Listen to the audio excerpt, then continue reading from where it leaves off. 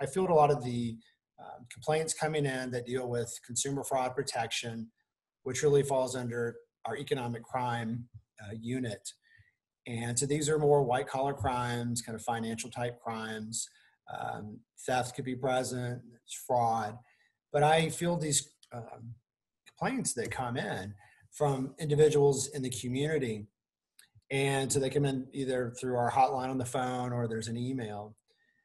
But a lot of the other things that I do, a big part of it is educating and outreach. And so obviously a lot of that is happening from a virtual standpoint, but it's great.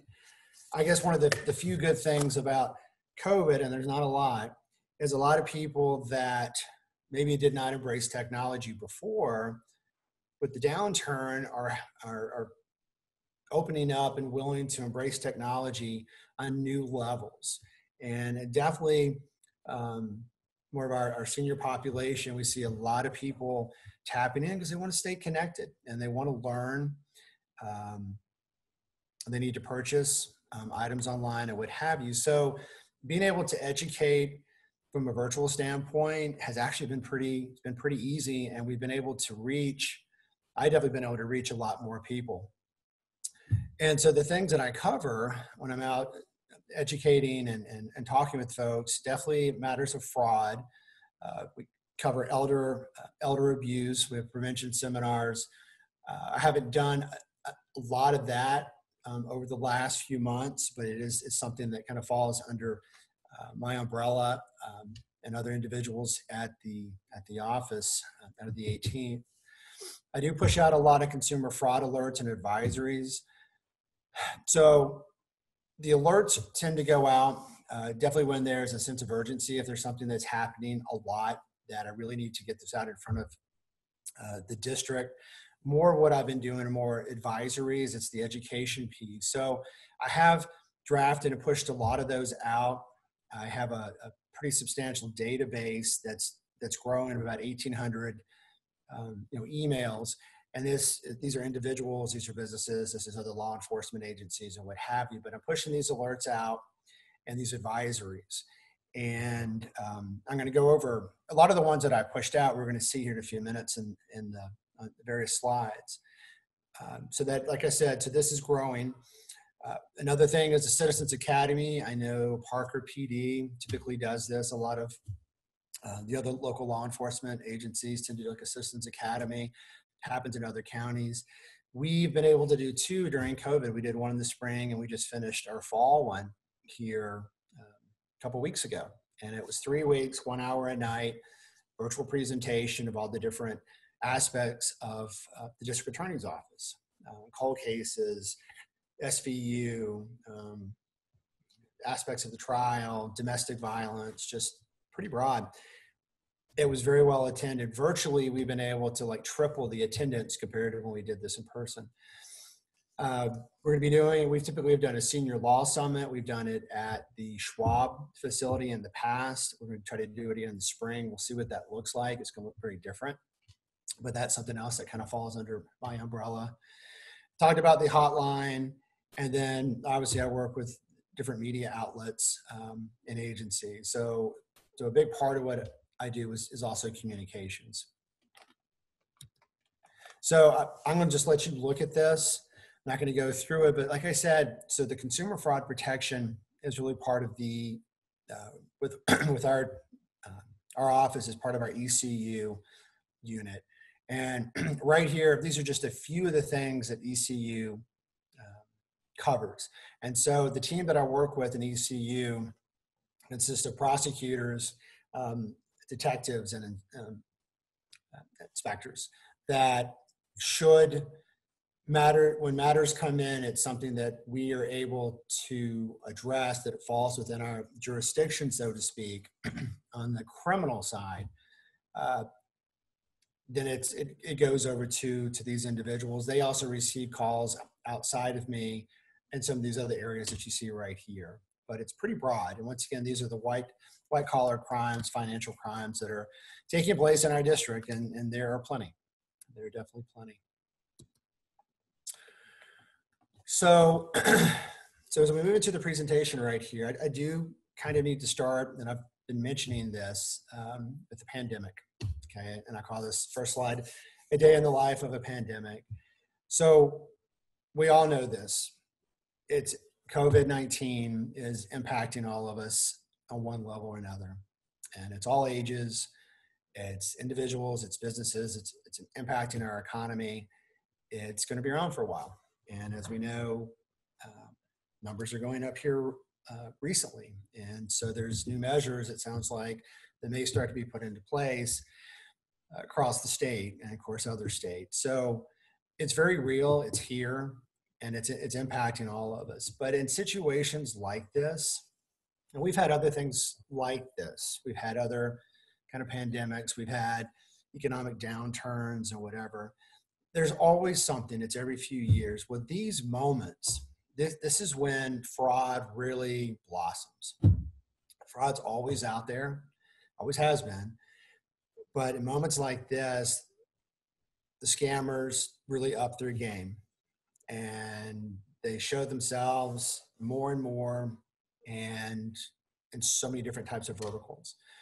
So right now, so that's the fraud, but the theme, the genre right now is it's the pandemic. And like it says right here, we've endured turbulent weather in the past, had cloudy days. There's always going to be something. Next time it'll come in just with a different theme. But because of that, and since fraud has always been around, a lot of what we're seeing are the same old types of scams and fraud. It really is. It's just the jacket is the pandemic, but it's kind of more of the same. And like I said, fraud, it's been out there. Fraud does not discriminate. It hits the young, it hits the old. Hopefully I'm going to be able to share a few things with you tonight that will surprise you, because there's some areas that people don't consider in relation to fraud that they should pay attention to. And maybe it relates more to your grandchild or to your child, or it could be your parent. But I'm going to cover a lot of different things because it hits across the spectrum. So, as we've been sitting here trying to teach our kids and grandkids to get through school, and we're trying to do our jobs online, the scammers are doing their day job. And they're global. And their day job is to fraud you. And you need to understand that these rarely are individuals. This is organized crime. It's very much real here in the United States, in North America. It's true across the country, across the world. And so a lot of this is international as well. And they're professional groups, these are call centers. They're good at what they do. And what they're really good at doing, especially when things are uncertain, there's so much uncertainty like there is right now, and things are so emotional, they try to get us, however they may come to us, they try to put us in the ether. And they can be and when they do that, and on top of it, tend to be very threatening in their tone and their demands and this and that. Some things that you typically would never do, you may do. And a small trip can be a huge trip. So they don't want you thinking, they don't want you deciding. They want to get you to where you're switching off that logical side of how you think, and they want to put you in an emotional state. And while emotions serve as well, and it's a good place to be in matters like this, we don't always make the right decisions when we're in that emotional place. So they do feed off our emotions, and that can lead to trouble. So really, who's most at risk in moments like this, or in around fraud? None of this should really be a surprise, but the people that are most at risk really are the people that just tend to open any email that they receive. A lot of people don't do that, but those who tend to open everything tend to expose themselves. Those that open up an email or a text and then they click on a link because the instructions say click here, open themselves up to even more trouble. That can take sometimes years to recover from. So those who receive solicitations through email, through text, we all do. Those who are asked for personal information, provide it without verifying the source. And the key thing right here, and I'm going to go over this over and over and over in the presentation, is if you get an email or you get some type of solicitation or something that it seems like it may be true, or you're interested enough, and it could be you purchasing something online, the safest thing you can do, the most logical thing that you can do, is you need to drive the discovery. You need to drive the research. If you're not sure if it's your bank that's reaching out to you because they say that you've done this or that, or your account's frozen, hang up, ignore the email, and call the bank, because you'll have the number on probably the back of a card or whatever. Call them directly and see if this is true or not. If it's a charity that you may want to give to, but something doesn't seem right, go to the site.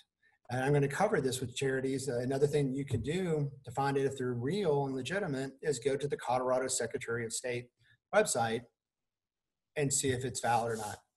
But if you drive the conversation and you drive the discovery, you'll be protecting yourself in more ways than you think. Should always have current spyware virus protection. Those that don't are at risk. FTC, the Federal Trade Commission, throughout this year, the area that has had the biggest amount of fraud and scams has been online purchases. A lot of that has happened because of COVID. Things are related to COVID, and people pay and they just don't receive. So once again, you got to do the research. We're not hanging out at Starbucks like we used to, or places like that, but those who tend to use Wi-Fi hotspots, public hotspots, are at risk. It doesn't take anything for someone to tap into you in a public Wi-Fi. And sometimes they just look over your shoulder and they can see various bits of information. So things can be very sophisticated and they can be very old school by just looking over your shoulder. So sitting at a Starbucks or a place like that, and I go to Starbucks, I'm not picking on them, and sitting there and doing your banking online and paying your mortgage, not a good idea. Not a good idea. So those are at risk. And then, so down on the bottom also, those that don't vet the businesses or charities before choosing. Most of us are pretty thrifty shoppers. Think of it that way. In normal times, our decision process that we go through to decide if we're going to buy or not buy, or test or not buy, if we're going to ask a friend, or do it now. Do it now, same thing. Don't drop your guard. Still try to remain logical as you make these decisions of things to do. So this is one of the things that's on our website, which it's under fraud alerts. I put this out a while back. Some of you may have received it. I'm going to go into just one of these here right now, and then the other two I'm going to kind of cover some other stuff. But this is a very simple kind of a USA Today kind of spotlight on some of the things that we're seeing during COVID. These are old scams. These are old types of fraud. But the unemployment and job offer scams, you can very quickly read right there, kind of what does that look like and how you can empower yourself. It's kind of a given. Then you have the coronavirus or COVID, robocalls and texts. We're all getting those. I'm going to show you where most of these calls are coming from, which may really scare you upon me sharing, but you probably already know, which is from old data breaches. I'm going to go into detail on that. But the investment scams is another big one, especially with like COVID right now. There's a lot of small stocks popping up, these micro cap stocks. These are very small ones that there's very little information on for you to research, but you're getting solicitations about this is the next best thing. It's going to cure. It's going to help. You got to invest now, get on the wagon. A lot of these, especially if there's COVID in it, in the name, are fraudulent. And so there's this pump and dump scheme where they're promoting. You can't go anywhere to really see what the prospectus looks like and what have you. And then you jump in and they ramp it up. And then these fraudsters do a pump and dump. As they pump it up, they pull their own shares out. It's already elevated, and then they profit, and you really have nothing. So once again, it's doing the due diligence and researching, second guessing what's in front of you, but investment scams. So here's another one, three more things: phishing emails and communications I'll cover, but these are messages that are coming in to U.S. government, supposedly U.S. government entities. They're just coming in. They're unsolicited. They're unknown. They're just, they're coming into your text. They're coming into your email. You're getting these calls. You're getting these recordings. I mentioned the charity co-funding scams. The best thing to do, like I said, is to go to the Colorado Secretary of State's website and look up a charity that you may be interested in and see if they're in operation, if they're legit or not. So it's nice to give, but make sure you're giving to something that's real and where your dollar, your savings is going to be actually utilized for good things or for a benefit. Fake websites and social media posts. Once again, you can, as I'm talking, kind of glance through just some quick pointers on each of these. And these are, everything I'm showing you here, these are PDFs that are on the site. So you could actually go to the site and print these off if you would like to, or keep them as a soft digital copy. So here's another one, but here I'm going to expand a little bit just on false government, financial entities. I've got another sheet behind this one, but really right here that we've been getting them. It could be IRS, it could be Social Security Administration. A lot of financial institutions supposedly are reaching out, offering assistance or maybe grants to these troubling times. Because once again, remember, unemployment's pretty high right now. A lot of people have lost their jobs. And so these criminals are reaching out, pretending to be these entities, even auto lenders. And a new alert that I'm about to push out next couple of weeks is on fraud with mortgage elimination groups or foreclosure scams. Because a lot of people, because of the downturn, are struggling in that space. And these criminals know how to take advantage, pretending to be there to help, but they're there to harm and to benefit themselves. Fake government messages telling people that they're approved for money. A good rule through all this stuff is something, if it sounds too good to be true, it probably is. So there's a lot of just things that just sound too darn good right now that are being pushed out there to people in the district and across the state and elsewhere. But this bottom point is what is important here, is that these ID thieves, they're using personal information. A lot of the stuff that they have, if you've gotten a call or a message or what have you, and there's something in it that's true, there's a good chance that you've been part of a data breach, maybe 2, 3, 4 years ago. And it's just surfacing because these breaches, this stuff floats around, as I'll show you, for a long time. You can stay on a list on the dark web for a long time. So people are getting these, solicitations, and it's got part of a password that they use, or it's got part of their some personal financial information in it. So with the job and work at home scams, it's always been out there. It hits the young, it hits the old. A lot of people have lost their jobs. And again, we've been home a lot with the downturn. It's good to make a little extra money. Kids are looking to make extra money, but there's a lot of crap out there where these are coming in and people are taking advantage of it. A lot of times it sounds too good to be true. And sometimes with these work at home scams, I mean, you may have if you go that route, you may have conversations with these scammers, these employment companies, maybe for weeks, and they're feeding you information, they're pumping you up, you're excited. Lots of times where the fraud happens is they're asking you to pay something. They're asking you to pay to be able to get a job. So they're asking you to pay a fee, they're asking you to pay to get certified, they're asking you to pay for supplies or whatever. And then you do it, and then they come right back the next day, 1 or 2 days later, it's like, well, there's something else you got to pay for, and you make these payments, and then nothing comes, and then they're gone. They're just gone. So like I said, it hits a lot of the young, it hits a lot of the old, it hits everybody in the middle. But you should never have to pay to get a job. You should not have to pay to get certified, pay for supplies and all that stuff. And a lot of these are coming in by text and emails. There are a lot of fraudulent job placement companies out there.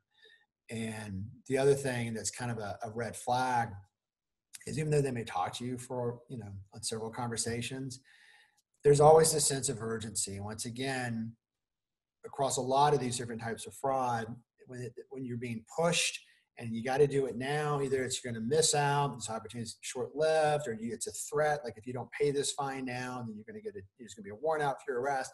When you start hearing all that, if you're still talking to them and listening to them, you hang up, you walk away, because nothing has to be that urgent. That sense of urgency is where people will trip and find themselves in harm's way. So this is, once again, another one that I put out just recently. I put this out in the first newsletter, which I'll talk about later. Just started a new newsletter, but this one went on the last one. Basically right here, the better you can read this, the better. The BBB released a study just this past July. About 44% of Americans have encountered some type of government imposter scam.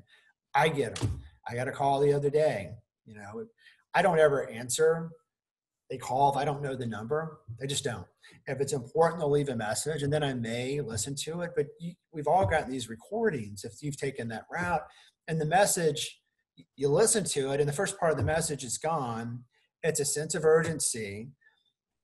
There's a warrant out for my arrest unless I do this or that, and I got to call this number, or it could be an email or a text.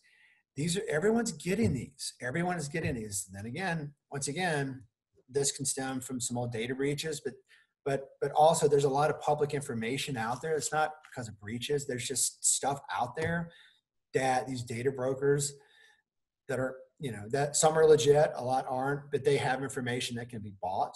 And then there's plenty of information on government sites, for example, that a scammer that's good and trained, as these are, and it could be a call center out of India, it could be out of Costa Rica, Jamaica, here domestically, they have enough to sound legitimate. They know something about you, and they know enough about the role that they're playing.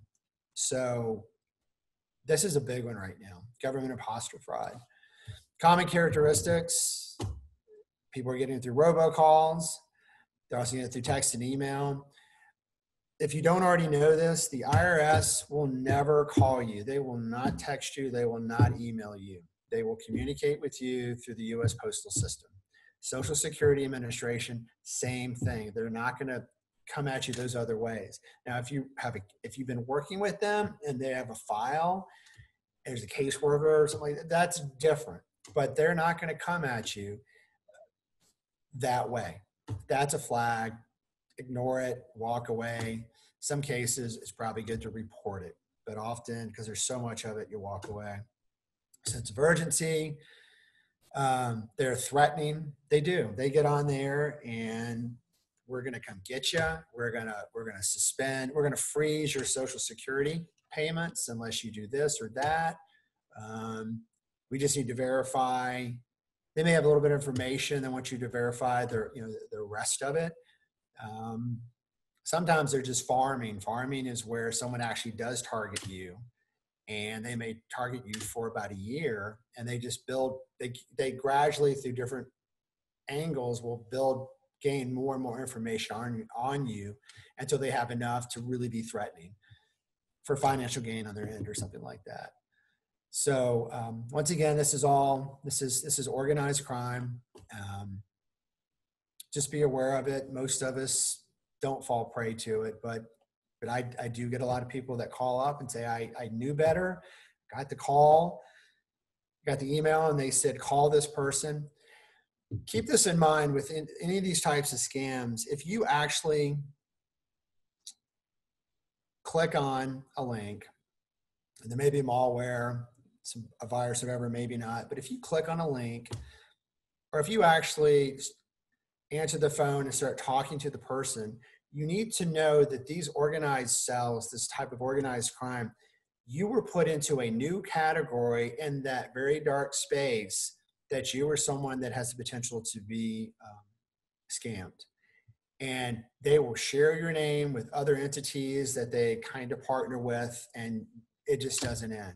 Because I have a lot of people say, well, I picked up the phone and I just told them what I wanted to say, and I've had it, and this is, don't ever call me again. I just want to give them a piece of my mind. Well, when you do that, you make them happy. because they didn't get you then, but you're a celebrity in their world. So don't give them a piece of your mind. Don't give them any attention. Um, Often you need to report it. And I can show you ways that you can do that locally, but also through the FBI site and with the FTC. This is a big one. I think you should definitely pull this one off of the website. This is a big deal. I would say about 50% of the calls that I've been getting over the last few months deal with homeowner contractor fraud. So I've been talking about, government imposters. I'm going to get into some other things, but another area where there's a lot of fraud and theft is with these contractors. And most contractors are good people. They're legitimate businesses. There's some bad apples, and right now, and it's all over, there's some really bad ones, and they're taking a lot of money and not providing services or material, or they're doing a little bit poor performance, and then they just disappear, and the project isn't done, it's not completed. There's a lot going on, and we have several groups in the district, the different counties, that have hit a lot of people. There's one group, hailstorms that came in, and as I'm talking, look at these common complaints right here. Remember all the hail we had back in 19? A lot of people got hit pretty hard, a lot of damage. So there were a lot of companies. Some went door to door. Don't respond to those types of solicitations. Others came in kind of legitimate, but a lot of people signed on to have their roofs repaired, and so a lot of money was taken up front. And most of these homes, especially with this one group, it's the time of the year that it is now, and no work has been done. And people will put down $15,000, they put $18,000 down. But this is a 2-page fraud report right here. It talks about the advisory. It talks about common complaints, which you see right here. One of the biggest indicators, I'll go to this next page, big tip right here. One of the biggest red flags is if you hire somebody on and then you find out that the employees, subcontractors, or suppliers, you find out that they haven't been paid, that's a big red flag. Definitely with roofing, there's certain statutes in there that the money can only go to, but the money is always supposed to go just to what the service is supposed to be provided is. And roofing, there's the legs are stronger and have that enforced. So the contractor should not be taking your money to pay for other projects or things outside of your yard, of your fence, of your house, the roof, or whatever. But a lot of people, they jump right in. They don't ask for a contract, or they don't go through the contract with the company to make sure it's in favor of the contractor and themselves. A lot of people don't get 2 to 3 bids. What I had up, these recommendations, you need to get 2 to 3 bids. I'm not criticizing like Home Advisor, but they're a great company. There's one, they're big enough they could have their name on the Broncos stadium. They do a good job, but not everybody in there is legitimate or does good business. And so you need to do your homework, make sure that they are licensed, that they can pull a permit. It kind of depends what it is. But and there's a new neighborhood. There's a new neighborhood in the Parker area. I've forgotten the name. I have about 2 or 3 individuals. Supposedly there's about 10. The landscaping hasn't been done yet, so the irrigation systems have to be put in and fences, and someone has come in and is already collected money to do these services for all these new residents, and it's nowhere to be found at this point. And there's very little recourse that can be taken to recover. There is recourse in contractor fraud. Most law enforcement will say it's a civil matter. It's a civil matter. Well, contractor fraud, it's civil and it's also criminal. And sometimes it can be very heavy criminal. Like if you pay and no materials and no service has been performed, that's criminal. But when you get into a partial pay, partial performance, that's different. And then, you know, other types of actions need to take place. But contractor fraud is huge right now. It's happening down in El Paso County. It's happening on the Western Slope. I was interviewed by Fox 31. There's a lot going on because more and more people are staying home and they're doing more home projects. They're renovating and they're building office spaces. There's things like old hail damage and what have you. So I would go to that advisory and look at it and share it. It's a good piece, and there's a lot of good tips there that can save you a lot of frustration, time, and money. So on the contractor thing right there, if you believe you're a victim of crime, yes, you file a police report on it. We do work with the law enforcement agencies in matters of the contractor fraud. And it just kind of depends, once again, how civil, how criminal. But a breach of contract, it is addressed in a civil lawsuit. And if it's a really big project, get an attorney involved just to look over the contract. If you're putting in a lot of money for a whole new roof or a big project, get an attorney involved to make sure that you're protected. Big switch right here. I put out 2 of these recently. This one is preventing youth scams. So our kiddos out there, and this goes all the way up into folks in their 20s, the younger population actually experiences more fraud than the senior population does. And a lot of people think that seniors are the biggest target. Well, they are a pretty big target for a lot of things, but more kids are exposed to scams and losses than the older. The difference is the older population has more discretionary income, so they tend to lose more money. But we love our kids. We love the young, but they're very vulnerable. There's still a lot they don't know. They're very trusting. They're inexperienced in a lot of ways. They definitely want to fit in so many ways. And they share a lot of information. They share way too much information. They share passwords. They share stuff a lot of things that shouldn't be shared. And it can lead to a lot of hardships for the kid, and also it can the parents. And here's some of the big areas right here. Education, scholarships and grants. College is expensive. I have kids.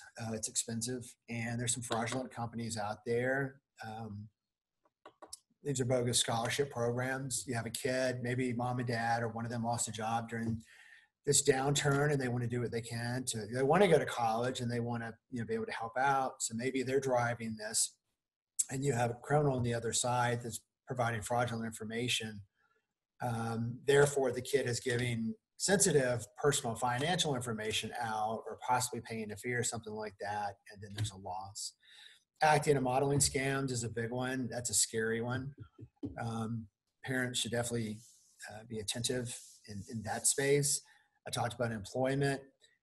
Our kids, we all do more now, but kids definitely buy a lot of things online, and there are a lot of bogus sites out there.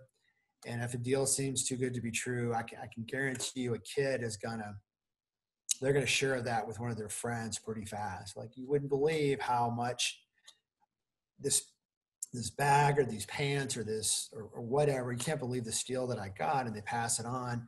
And the scammers love that because they can get in a social circle, they can hit a lot of people in a very short period of time, online purchases. What kid can survive without a cell phone? I have not met one here in 2020 that can survive without a cell phone. And they all tend to exceed the data. So these fraudulent companies, cell phones call up and they're offering more data and other packages. Kids aren't going to say no. Money, false investment and money transfers. This is scary. It's pretty common for someone to call out of the blue here with a kid and just say, hey, I want a sweepstakes, or something really good has happened, but I need, I found you and I'd like to work with you. Can I feed some transactions, some checks? through an account that you may have. And then we'll just kind of send it out. I got to send it to an agent, or I got to send it to somebody else. But they convince them to use their accounts, and they'll get a cut. They'll get paid for opening up their accounts. Well, maybe it's their savings account, but then again, lots of times the kid is on an account with their parent, and then suddenly all this sensitive information is exposed. If a kid does open up their account like that, they can be charged in the crime as well, because it is a crime to run money that way. Contest promotions, there's a lot of romance scams. That's another big one I'm about to put out there for everybody.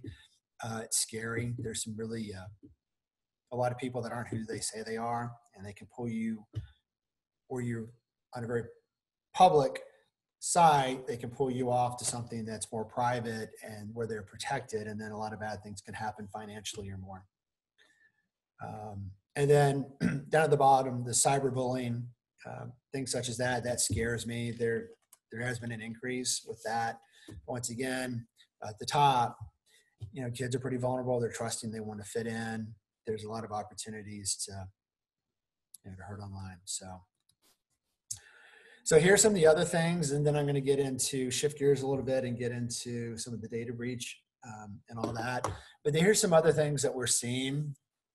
A lot of you have probably heard about the debit cards that were rolling out to people for unemployment benefits. There, we had somebody in Parker PD may have been involved in this, but they received 19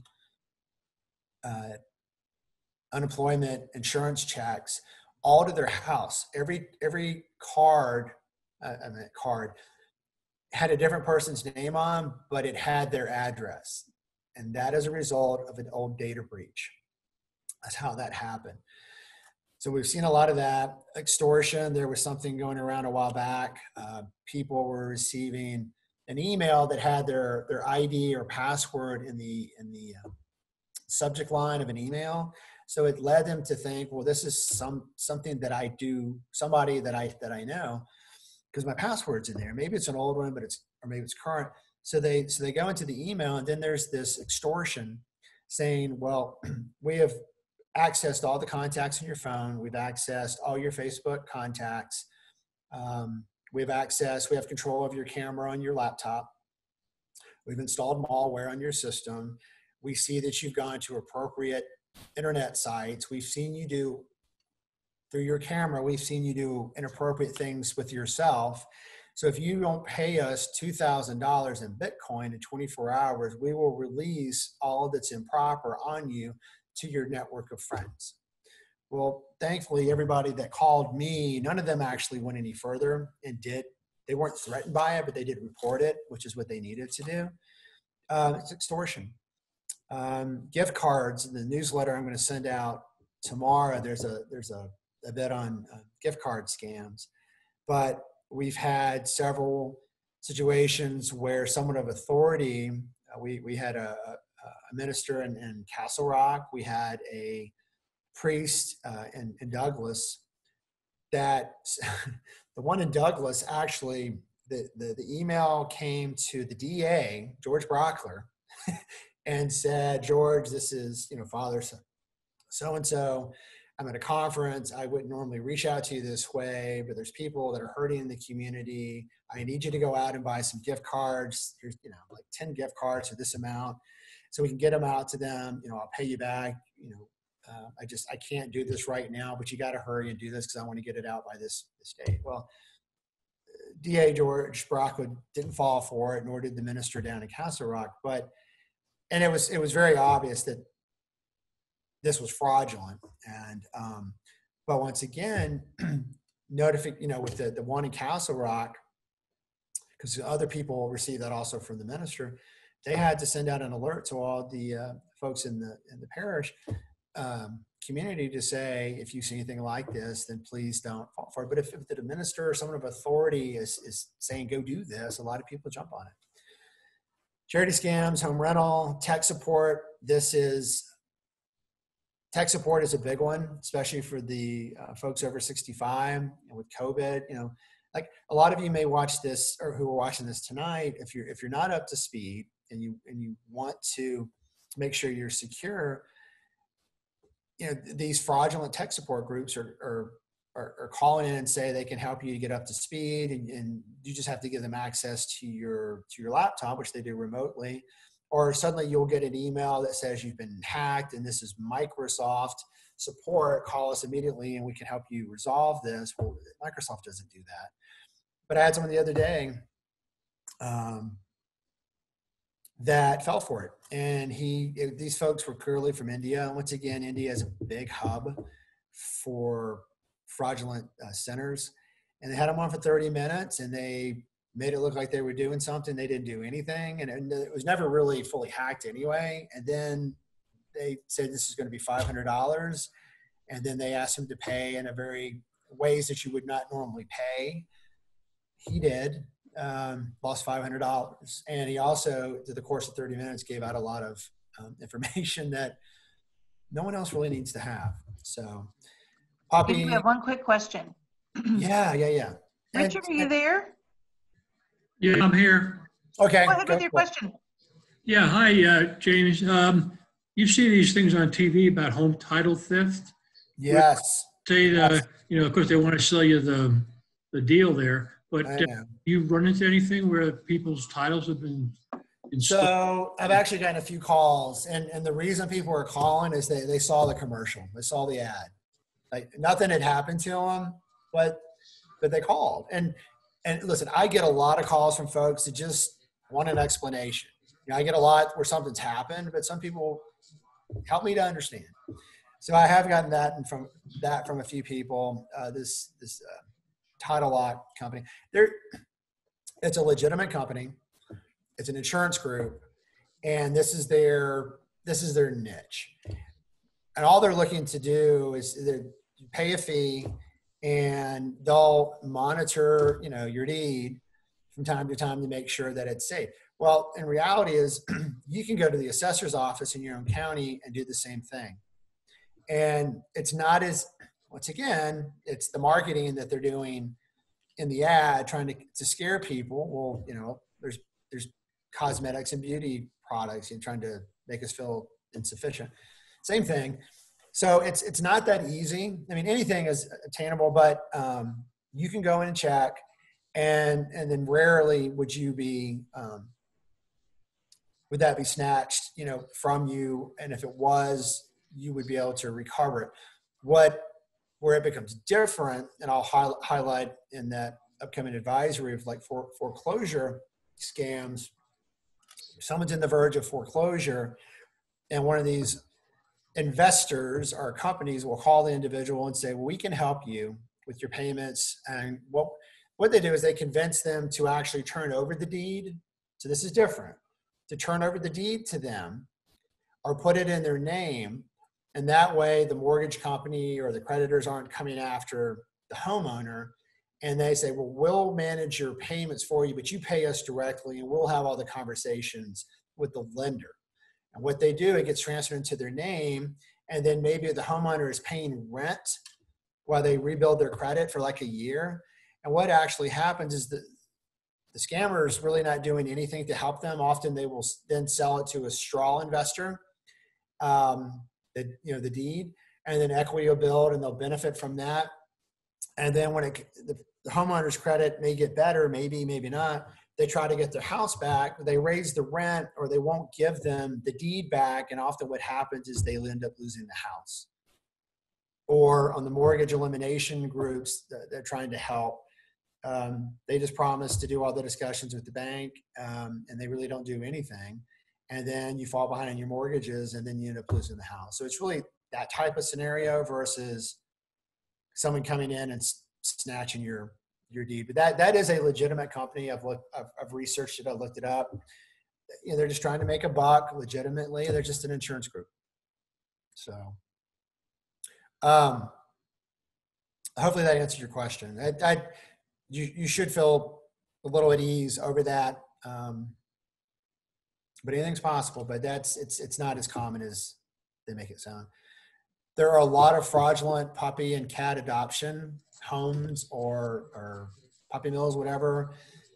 A lot of people want to get a pet right now because they're at home. What a better time to train a dog or cat. We don't really train a cat, but a dog.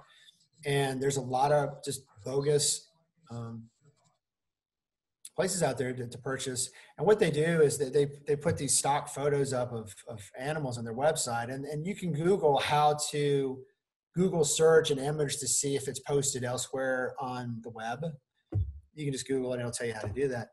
But it looks legitimate. And then you pay money up front and they say they're going to, give it to you. But then they say, well, because of COVID, there's so many things because of COVID, we can't meet. So we're going to have to ship it. So you got to pay more money to have it shipped. And oh, by the way, you need a special kind of cage for us to ship this animal in. And so the people pay for it. And then the puppy never comes.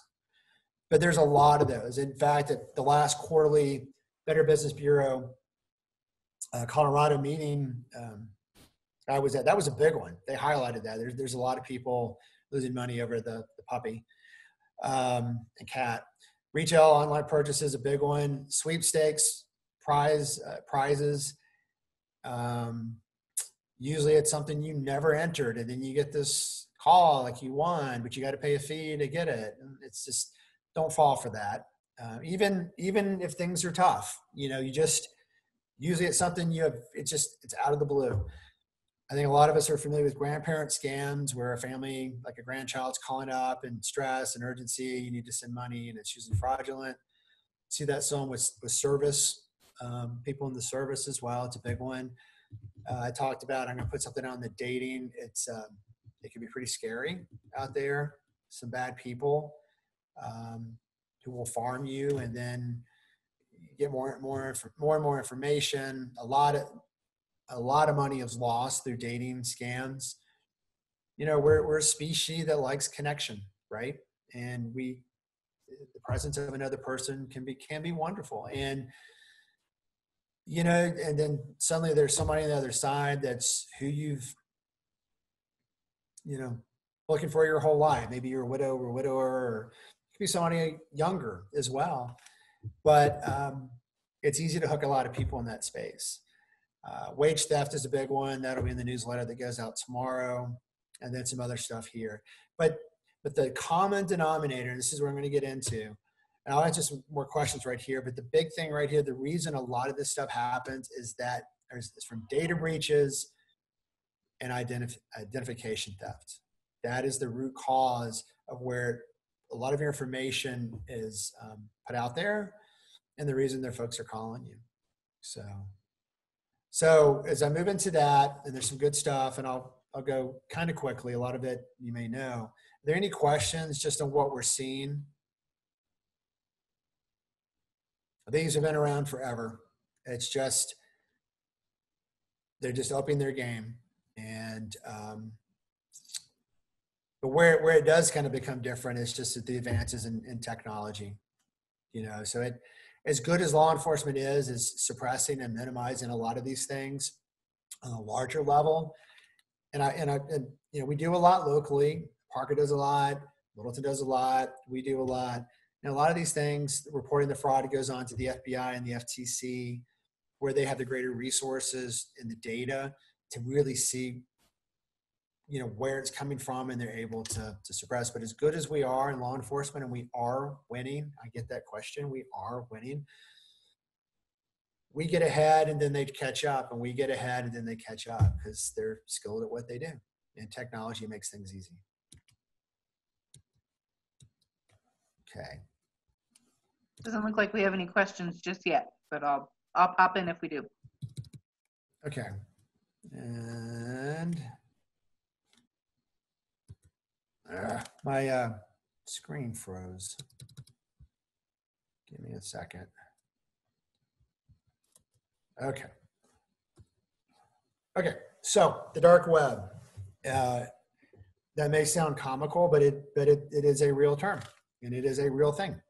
There is a thing called the dark web, and to kind of help to explain what this is, or actually help you to understand what the internet looks like, is so there's the surface web, and this is where we spend most of our time. This is only about 4% of the web.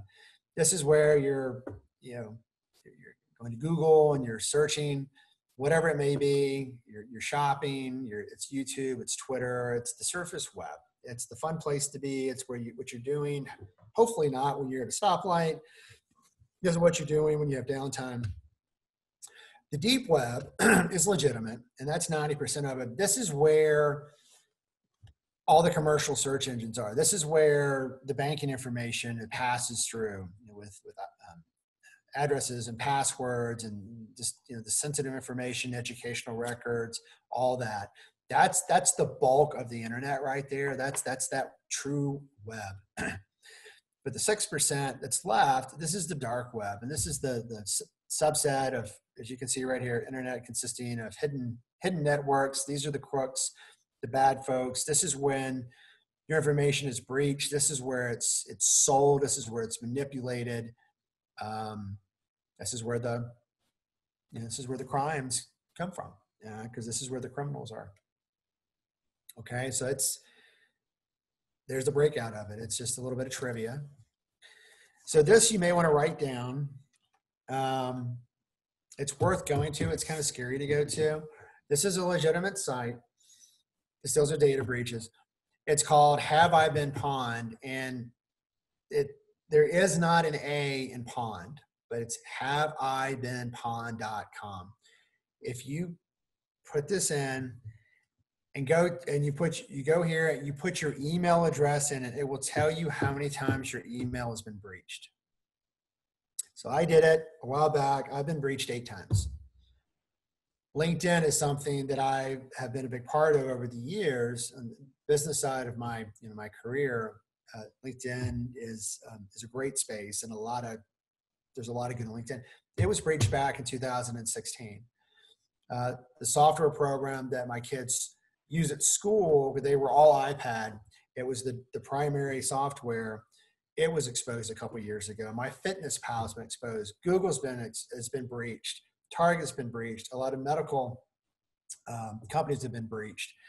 There's a lot of breaches. So if you put your email in there, snap of a finger, it's going to pop up and show where your email has been exposed, what's been breached, and it'll tell you what type of information was released. So you really should do this so you know, because like I said, some of these calls and solicitations are because of some of your information may have been exposed out in the dark web at one point or another. In a few further slides, I'll show you just how much each bit of your information is worth on the dark web. There's a monetary value to different parts of your information. So once again, if you haven't written down, you don't have to. I would look. I would look and see. It's just haveibeenpawned without an A.com. So identity theft. So a lot of your identity can be exposed during breaches. There's other ways that theft of your information can occur. So here's financial transactions. Devices are compromised. This is where, so the devices like checks and credit cards, checks can be stolen. Mailboxes, very much so, are being broken into these days. They always have. It's pretty high right now. I'm going to cover that in a minute. I know so many things are future slides, but they do. And a lot of people still use checks, and they're in mailboxes and they get stolen. So for checks, it's always best to have them sent to your bank, and then you pick them up there. Credit cards are skimmed, the ATMs, the gas pumps. I'll talk about that. They're compromised. It's more often than you think. Financial identification information is compromised. Here, some of your financial information like a pen, email addresses, or what have you. Sometimes they're able to get these just through a simple data breach. Sometimes, like I said, they'll pick you out. There's relevance in farming you because you could be a big score. And then, at some point, there's enough information there obtained to access your savings or checking or set up an IRA or 401k, or lines of credit are never good. But they can do that, and it happens. And these losses can be huge. And often, as it says right here, it's kind of hard to prove that you're the victim when this stuff happens.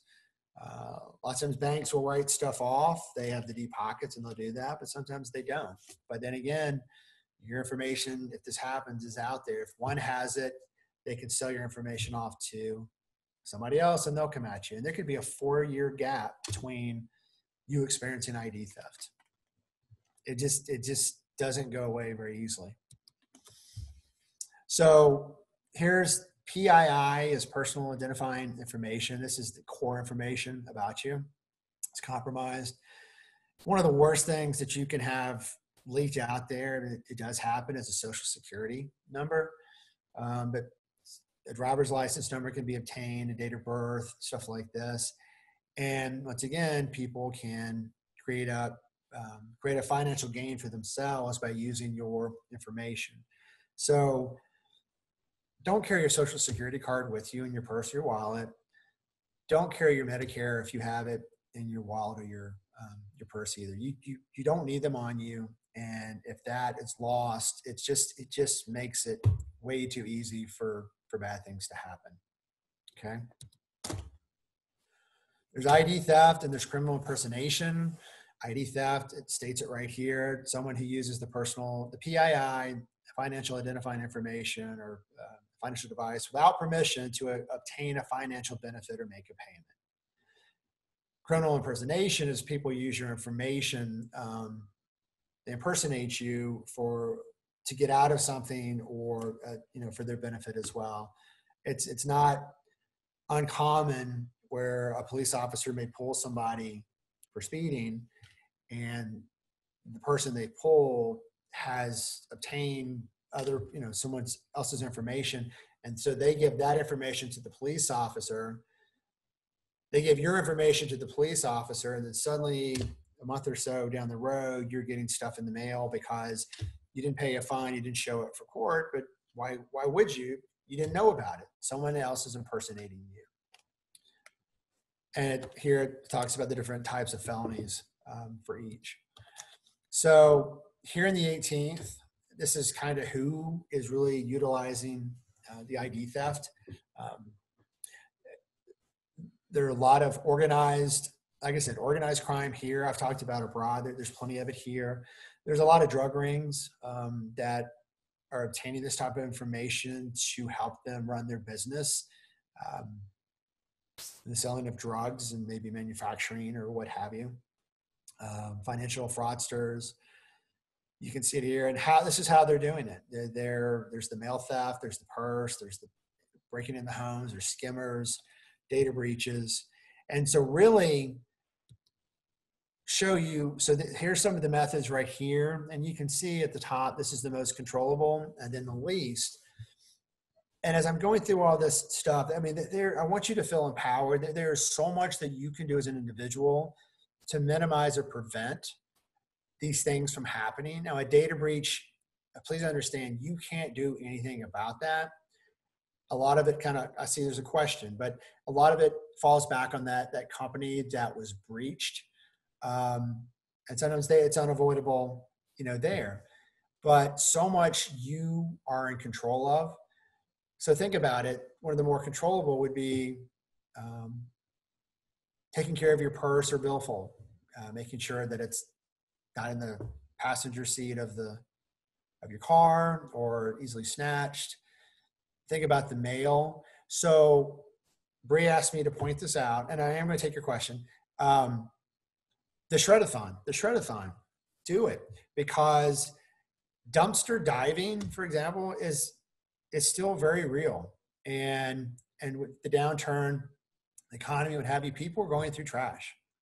And they're breaking into mailboxes, whether individual mailboxes or the community ones. They're ripping the backs off.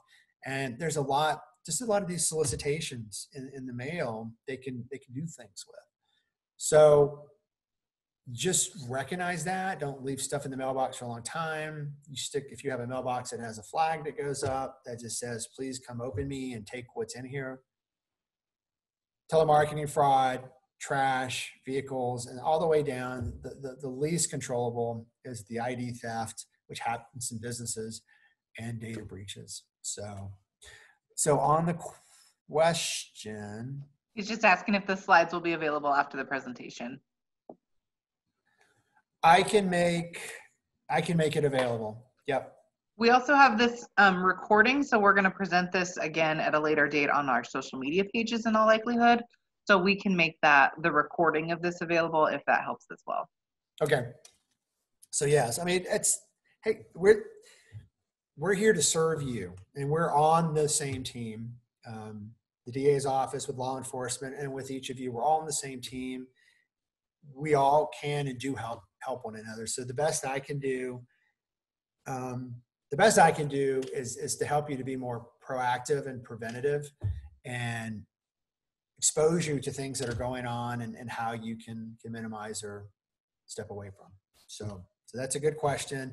And I was going to share that at the end, but yeah, it's going to be available to you. So once again, come steal me. It's a big one. Skimming is very real. Back about 2-3 months ago, example, I think everyone has driven on 470 over by Morrison. There's a gas station at the Morrison exit before you go into the town in Red Rocks. They pulled 9 skimmers off the gas pumps. They were only up there for a couple of days. They pulled 9 skimmers off these machines. And now these skimmers, which basically it's like a sleeve, used to, you could spot it. It's kind of on the outside, but as you put your card in, it reads it. And so now the technology is better, but they pulled these off pretty quickly. And with the gas pumps now, what I'm being told is now the information is being downloaded that's obtained via Bluetooth. So before they'd have to go back in and get like a flash drive or something like that. Now it's Bluetooth. So so you're not going to know it's there. But the technology, the newer pumps are getting better and better. What I was going to say is it's always a good idea, especially like at a gas station, to use a credit card versus a debit card, because of if you have to file a claim, the credit side is a lot easier. So Jamie, we had a question about this. DZ, do you want to ask your question? I just don't understand. So we don't even know this is happening, this machine or this skimmer. We walk up and. Yep. So once again, you know how the card goes in, and beforehand it was like a little sleeve that was kind of on the out. It went in it, but it was kind of on the outskirts, and it would read your card as it went in, but the machine would read it too. And then they would take that information. They've pulled cameras out of the ATMs that have been in like a brochure holder or whatever. So they read your transactions. So they're out there. I mean, the technology is getting better. Banks are opening their security. I'm being told like the safest pumps right now are the King Super pumps and the Costco pumps, because they have some of the newest technology. They have sensors, a lot of pumps now that can detect if there's something in a machine. But this is happening. This is real. So it's happening here in Parker. Yeah. Wow. So I mean, we're winning. They do what they do, and we pull them, and they may surface somewhere else, and it won't always be this way. But then again, now you've got cards that have the chips. So with chip technology, so I need to step back. With the chip technology, there's added safeguards there. Eventually, the chip will not be effective. There'll be another level of security with using cards and all that. But it's real. But this is different, but it just shows how easily they're able to tap in and read things. So there were texts that were going out several months ago to a lot of people from Target. Target was saying, with the pandemic, we're here for all of you. These are hard times. We're giving you $175 in free groceries from your nearest Target store to help you along. And so just click here. And what happened is when the person, if they chose to do it and they clicked on that link, what happened on the phone, it installed basically some malware in there that allowed at that point, then they were able to read your touch strokes on your phone. So when you were putting in, so then when you put in passwords or things like that, they were able to, the software that was installed because they pushed on that link to read your touch strokes. Scary. So, but you know, there, once again, too good to be true, unsolicited, it's just coming into your, you know, to as a text, ignore it, delete it. Don't click on it. So are there, it looks like there's some other questions, Bree.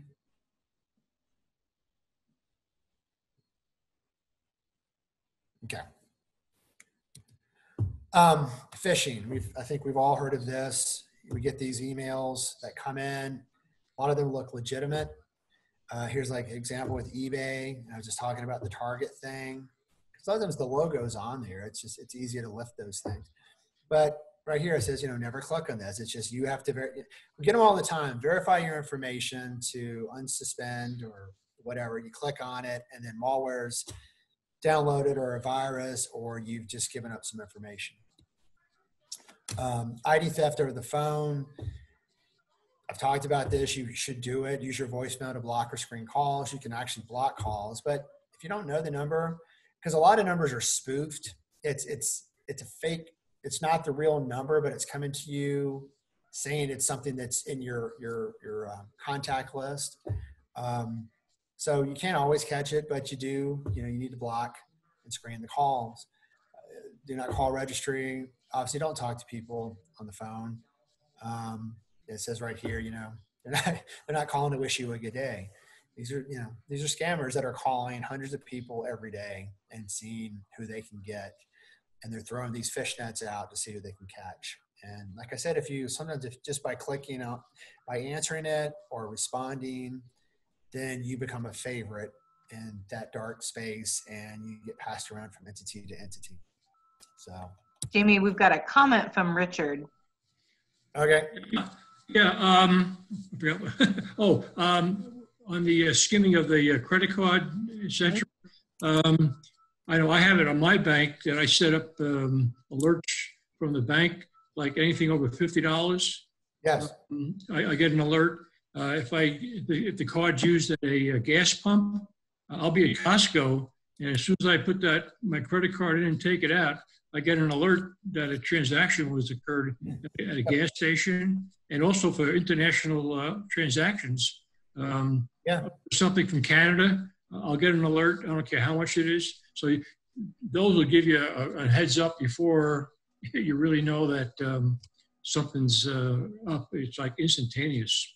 Yeah, it's great. It's great to have that. You know, lots of times, sometimes it can happen. Like they may put a quick freeze, and then they try to contact you. Did you really want to do this? And you're trying to purchase something, and it's frozen, and you're like, oh, what a big inconvenience. But these are great precautions that the banks, financial institutions are taking to protect us.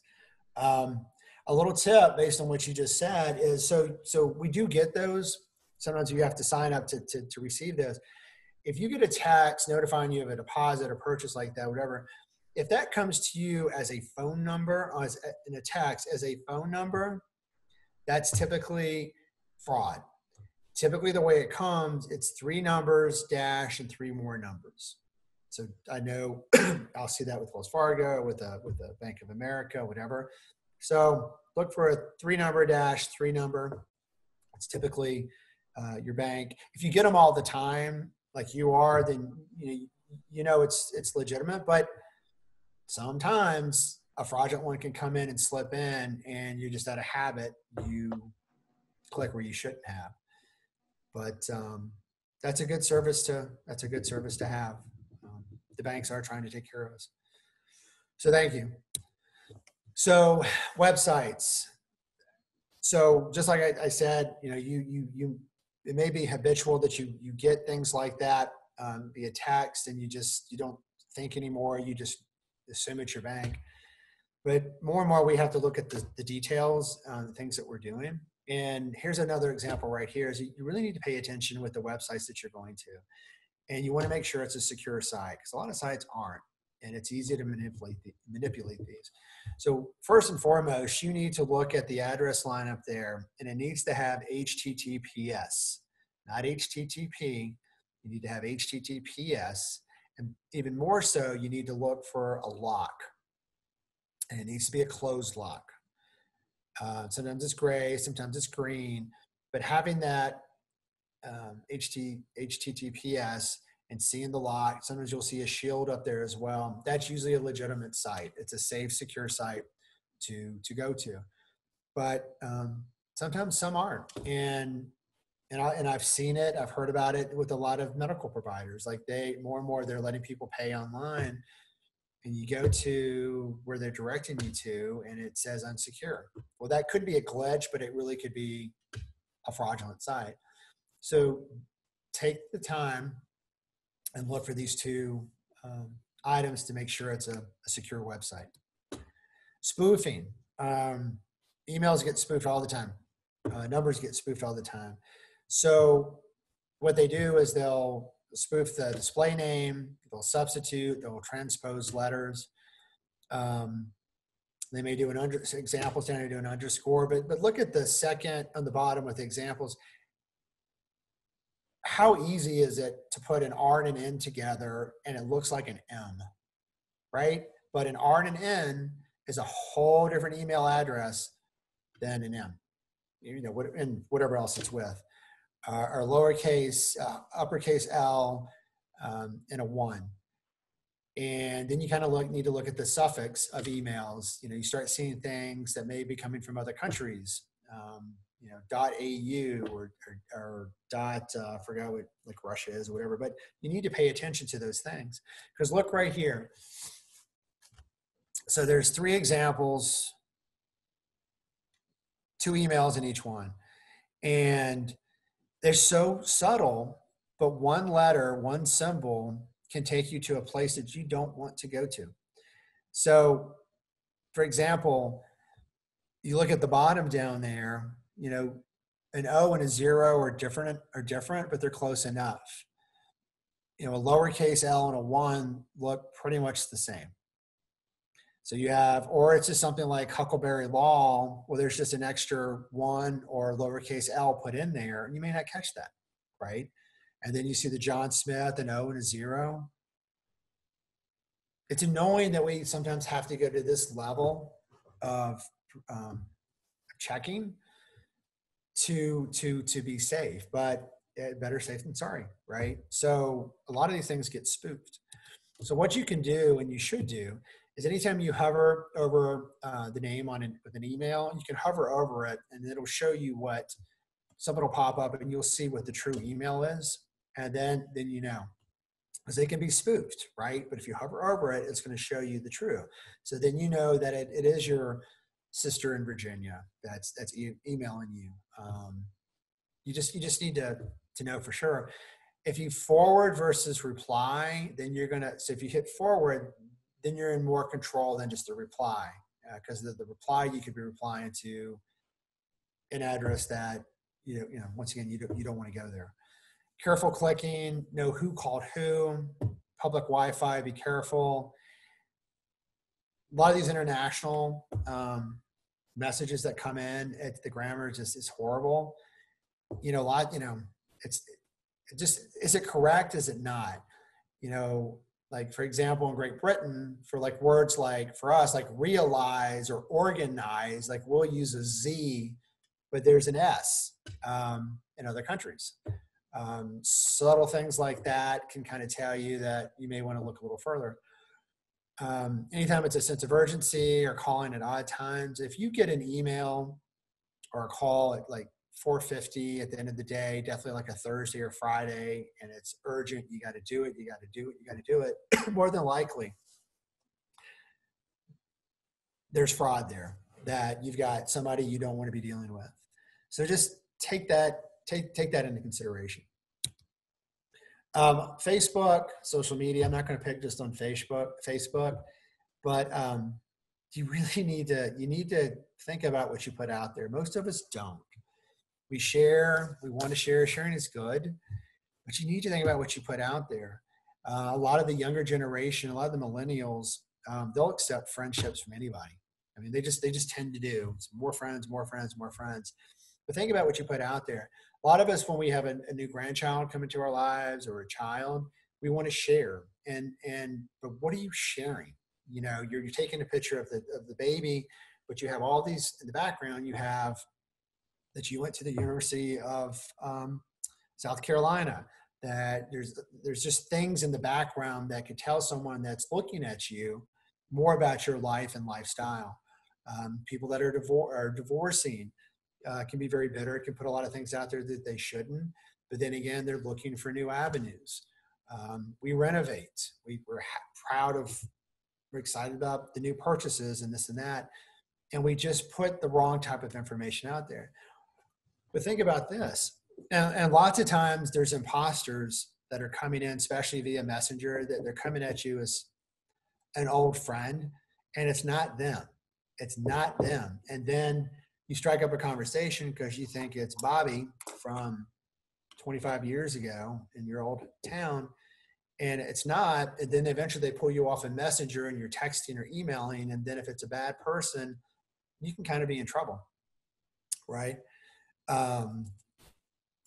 These Zoom calls, same thing. We're doing more and more Zoom and WebEx and Microsoft Teams. Think about what's in behind you. There's people that come in fraudulently and looking to farm you or find out information. They can look in the background and pick up on stuff. Think about if you were pretty high up in a company, maybe you're the owner of a company, and so that the target is going to be business ID theft, or it's going to happen through the business.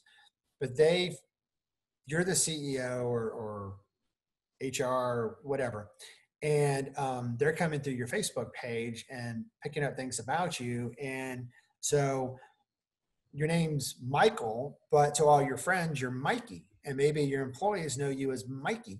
And then so suddenly you're the CEO and they've gathered this information on you. And so an email comes in, goes to the person who heads HR or accounting, and you, the CEO, are asking them to do something, you know, usually some type of sensitive information or financial.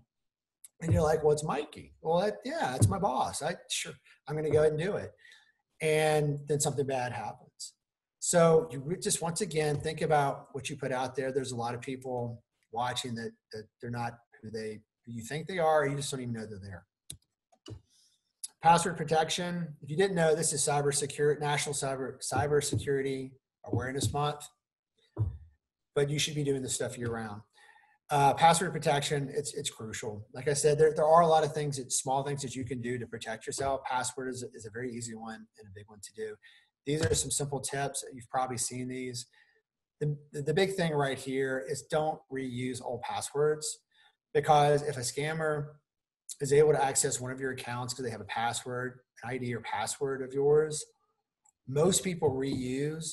So if they can see other types of accounts that you have, if they've been successful with one, more than likely they're going to be successful in accessing some of your other accounts, because you're a dum-dum and you've used old information again. So don't reuse. Definitely have your financial passwords be different than your general purpose. If you can do a down here, it's two-factor identification. This is a great thing. You've probably been exposed to it, where you put in your ID password, but then you've got to click on the boxes which shows street lights or a street sign. You have to do something. You have to provide your mother's maiden name or whatever. It may be a pain when you're doing it, but it really can put a big wall up to prevent folks from getting in. A lot of banks now are doing the biometric, where you go to the app on the phone for Wells Fargo or whatever, and it does the facial recognition or the thumbprint. Things like that are great because it just puts up an even bigger wall. Online safety, kind of a given again, use the most current operating system, even on our phones, right? There'll be a new upload, and granted, lots of times there's bugs associated with it. So we kind of wait for other, so they launch it and then it doesn't always work right. So we wait for others to expose those and they improve on it. But the reason you're getting the most current is because they're trying to beat out these scammers, the crime, glitches, make other things easier for you. But just do it on your phone, on your laptop, any device, be current. Definitely install virus protection. Once again, don't use public Wi-Fi. It's just don't do it. And once again, don't click on links or open attachments from folks you don't know. Just delete them. ID theft safety.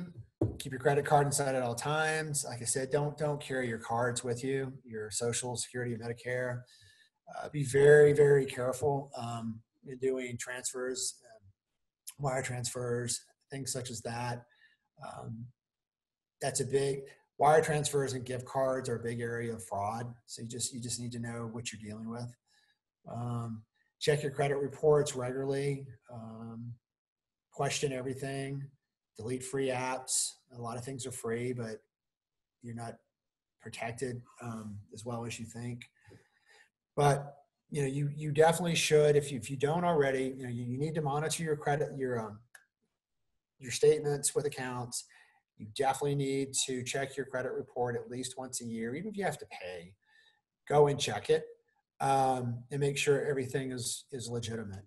Because, like I said, these breaches are real and they're happening, and often people are surprised. Warning signs. So if you're not doing that, these are some of the things that may alert you. Why is my account less than I thought it was? Because there's been withdrawals, charges you don't recognize. You're not seeing bills that you used to get. That's a big uh-oh. And don't assume it's because you just signed up to get them electronically versus paper. Just stay on top. You get calls from debt collectors for things you didn't do. I talked about imposter government entities. It is good to file your tax return timely as best you can, other than avoiding, possibly having to pay a fine or something like that. The reason is because there's a lot of people that will file your return for you before you do, because they've secured that amount of information, and they'll file their report, the tax return before you do, and they get the refund. And you're like, well, but I didn't file. And if you haven't dealt with the IRS before, nothing is quick. So if you need to resolve a matter, it can take a while. And so it's good to file your tax returns early in case there's someone that's looking to do it for you. Recovering from ID theft is very laborious. It takes a long time to resolve. Like I said, your information just gets passed around and passed around and passed around. So if you do find that you've been exposed, there's identity theft, you need to file a police report. It's a statement of innocence. You need to obviously cancel the cards. You need to do new pens. You need to change passwords. Sometimes if it happens at a particular store or business, sometimes, rarely, they may work with you some level or not, pay for some resources you may need to recover. Just look at all your personal profiles, credit reports. You may need to put a freeze on your credit report. Put a freeze on, they can't access it. So I think this is interesting. So here's what your information is worth on the dark web. And I'm about done, Bree. I am about done. I know I'm going just a little long. Your Social Security, as important as Social Security is, it's worth about $1. Credit cards, it depends how much information they're able to obtain. Your passport is worth about $1,000 to $2,000 if that's lost. Certain medical records can be worth a lot of money. Diplomas, driver's licenses, and stuff like that. So all your information is worth something. And like I said, it may never be utilized if it's breached, but it may. And this is how a lot of the data is purchased. Either it's one-off, so it's just like one item, like a Social Security number. It could be purchased in bulk, where there's been batches of the same information, or it could be bundled data, which has a mix of all different types of information on you. And so it could be purchased any one of these 3 ways and other ways. Other areas, this is scary.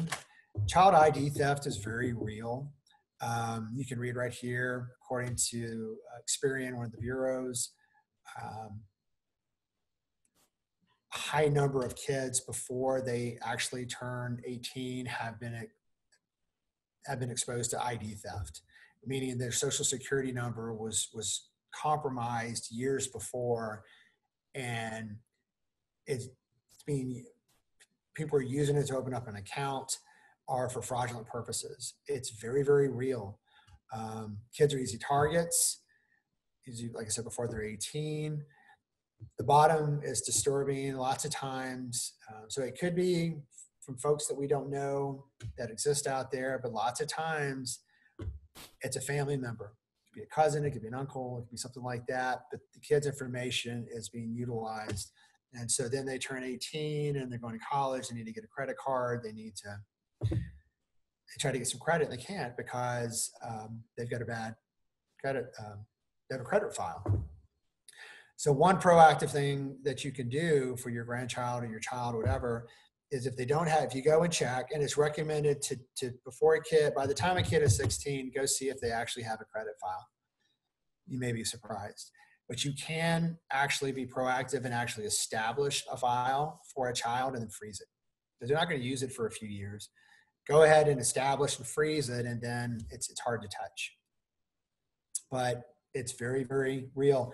Someone that's deceased, no one's looking at their social security number. A lot of individuals are deceased, social security numbers are tapped into, and accounts are opened, and fraudulent activity takes place. So I'm not going to get into the business ID theft, but it's very real. I gave you one example of how that can happen. Lots of times it happens within. The key thing is businesses need to set up a structure and how to protect this information, because across the board, and definitely with business, identity is an asset. And so a business needs to take inventory of what the identity assets are. And need to assess what the value is of these, vulnerabilities and what have you. And there needs to be an action plan should something happen. But business ID theft is pretty common. And what I didn't mention is on the data breaches. I see there's a question. I only have a couple more slides. Often with the data breach with a company, it can take 6 to 8 months for that company to realize that they were breached. I mean, it just depends on the size of the company, but in a lot of the cases, months and months go by before they realize that they were actually breached. So think about how much damage can take place before that time. So there's a question. Yeah, quick question from Ray about bank accounts for kids. Yes. Yeah, can you hear me all right? We I can. Great. So yeah, I have 2 elementary age kids. As a parent cashing the checks from family, we went ahead and did a little savings account at our bank. Okay. I've never seen a file open on them on their credit. So I'm wondering, is that enough to get that started somehow? Or do I need to like a credit card for a short term in their name, or any other way to get a credit started? You can check. It's a good question. I mean, I don't have a straight answer, for you. You can, or who would have the trusted, answer, at the bank, or yeah, you can financial advisor. Ask your financial institution. You can actually look with the different bureaus. The bureaus actually are pretty good at being educators. There's a lot of good information with each of these bureaus on their sites. Experian has a great app, and you can see in real time what your score is. You can see any kind of activity. You can see your other 2 scores, which may be about a week or so off, but they push out information all the time to help you better protect yourself. And there's stuff in there that shows you there's a lot of information talking about ID theft. Like a lot of stuff that I pulled on ID theft is coming from the 3 bureaus, right? So you can go in there and tell you more about how to better protect yourself, but also how you can establish just like you're asking, a credit file for your child and then freeze it. Okay. So Thank you. yeah, go there. Anyway, businesses they've got to protect the information. And speaking of protecting information and with the kids, if you're not familiar with COPA, you've probably seen it before, but COPA, it's how you, as a parent, it allows you to be very much in control in monitoring how your kids' information is being used or not used. The most common space for that is like with the schools, they have to adhere to COPA. And it's just COPPA. I would look at that and understand it and see how, what rights you have in protecting your kids' information where it's used and not used. But once again, that's protecting private information. So really, these last couple slides are just things that you can look out for out of the office, resources that are available to you. This is our website right here. It's really easy. It's just DA18, District Attorney 18, .org. Okay, so there's, I mean, that's goes beyond just consumer fraud protection. That's our site. In there's you can go to the consumer fraud part. It's community relations and consumer fraud, and then you'll find the fraud alerts. So everything I've shown you with those alerts in the presentation are there.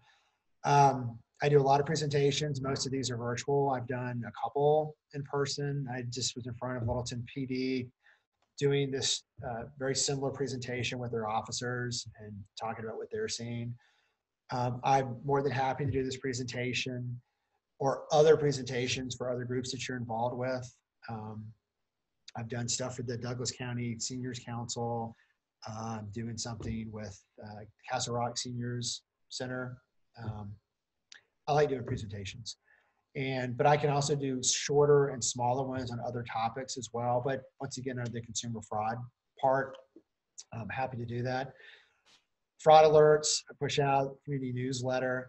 If anybody would like to start receiving our newsletter, and it's basically consumer fraud, there's a lot of good juicy stuff in it. The second one is going out tomorrow. If you'd like to subscribe to that, I do it through Constant Contact. So it's you obviously opting in. It's very easy to opt out. If you want to receive that, this is parts of the first one. There's obviously a shot of Douglas County up there. It lists different resources. You see consumer resources and fraud advisories. There's links over directly to that on the site. There was a section on the contractor fraud, other fraud alerts that are going to go out, these use scams. There's a lot of good information just at your fingertips. So if you'd like to subscribe to that, my email is not here, but the hotline number email is this consumer@da18.state.co.us.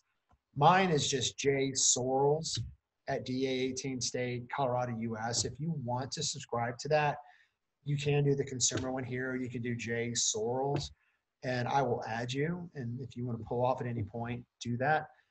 But that's the hotline. If you have a complaint, or you think you're the victim of a crime in the space that I've covered, you can call that, and I will get back to you. Often we're a referral unit for a lot of the other law agencies in the area. We're also working with the FBI, the CBI, Federal Trade, Better Business.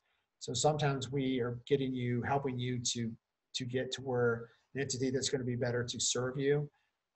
We do have an economic crime complaint form where it allows everyone to put, in writing all the documents so we can see it like a police report, so we can determine really what's going on, and then that's transferable to other law enforcement, just like the police reports can be transferable. Once again, we're on the same team, and we're here to protect and to serve all of you on all kinds of different levels besides just consumer fraud.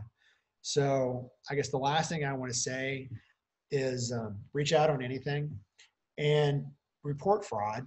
The way we're able to get ahead and win is people reporting fraud. A lot of folks that are over 65, lots of times are afraid if they've been scammed, they're afraid to report.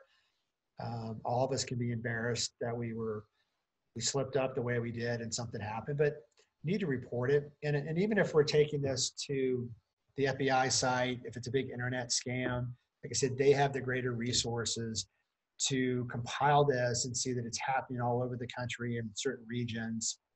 And often they can suppress the fraudulent activity or the people responsible, for it. So that's all I have. That was a lot, and that's just skimming the surface. I'm happy to take some more questions, but I hope this was helpful. You already know it's going to be recorded. It has been recorded, and I can make this available. But I hope it was helpful.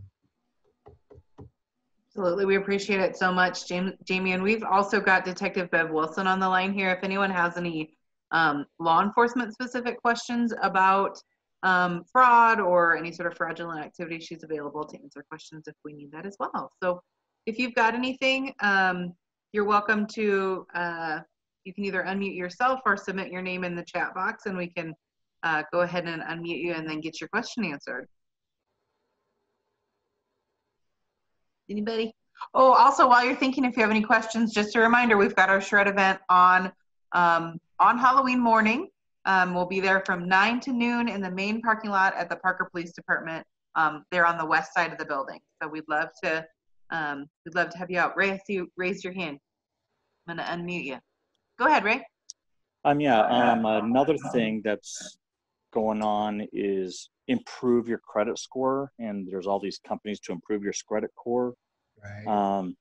Is there any fraud red flags there? Because I'm sure you have to give them your social and all that kind of stuff. There are a lot. There are a lot of fraudulent ones out there. There's plenty of information out there for you to do that. A lot, like I said, a lot of this information can be found on the credit bureau sites or their apps. Tell you how to do that. But it's just your information. Like I said, your information is an asset. Your personal information, your financial information alone, just by themselves, they're assets, and they're worth something to. They're definitely worth something to you. They're also worth a lot to these bad people. So, we do give our sensitive information out from time to time, but just do the research, vet it out, and just make sure they're legitimate. For not so much what you're talking about, but just other businesses and what have you, go to the BBB site, bbb.org, and just see what people are saying about these companies that you may work with or not work with. A lot of them have alerts. A lot of them aren't licensed. A lot of them are suspended. Just investigate. You investigate and see. But getting back to the thing about improving your credit report, it just, banks have it on their site. A lot of them do. The big ones do. The credit bureaus do. I myself would do a lot of it, on my own. If there's a serious situation and there's been a lot of identification theft that's occurred, on to me personally or my family, that becomes a different, matter. You may need to bring in a credit monitoring service to help you. So just got to be careful and know what you're dealing with. Any other questions for either Jamie or Detective Wilson?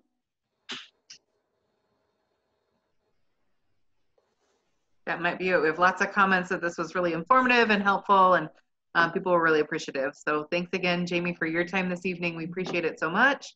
Again, this information has been recorded. And if you have any questions, you're welcome to respond to either Jamie or myself, and we can follow up with you and get you some additional information if there's anything that we missed this evening or anything you'd like to dive a little deeper on. So thank you again for joining us. Jamie, do you have any parting wisdom? I think I've already said it. It's just report fraud. Don't be embarrassed. And don't be hesitant to call the hotline. I get all kinds of calls, and a lot of them I'm dealing with a matter I'm being asked to, but sometimes people they just have questions. They just help me to understand. And I'm there for you in that space as well. And the title lock question, I've gotten several of those. They just, what is this? Is it real? Happy to talk to you. I get calls about how best to get through Verizon's customer service. They have a matter met because they're a bad company because you can't get through. So call the DA's office to see what we know. And, matters like that, it's just, me going to their site and just seeing what I can do. So I'm here for you. Just reach out.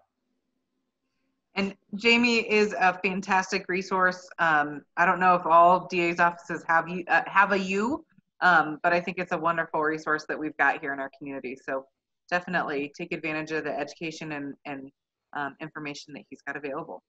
Yeah, well, thank you. And thank you to Parker Police Department. Thank you for all of you are doing. Grateful. Absolutely.